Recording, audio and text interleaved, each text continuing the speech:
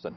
Investigators say this video shows Jason Hadel's 12 and 13-year-old sons joining him in a burglary. The most disturbing part is to see how comfortable these two kids are in somebody else's house taking their goods that they've worked so hard to purchase. Deputies say this video was crucial in identifying Hadel, and a Crime Stoppers tip told them where he was.